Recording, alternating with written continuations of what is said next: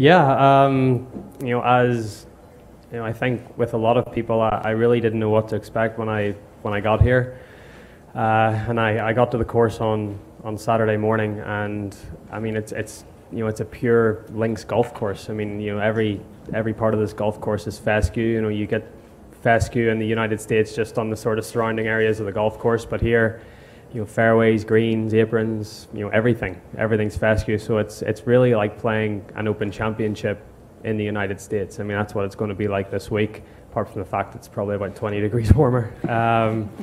But it's I really like the golf course. I think it sets up well for my game.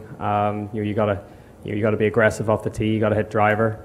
I think it's a course where you're going to see a lot of guys hit fairways and hit greens, but when you hit greens, you can still be 50, 60 feet away from the pins. So I think a place like this can separate the field a lot. This is a sort of golf course that if you're just slightly off, it'll magnify that, but it'll really reward people that are hitting good shots and are confident and are their short games are sharp. So I definitely think this is the sort of golf course that you could see the guys that are really playing well and are confident with the setup and how they approach it. They could really separate themselves from the rest of the field.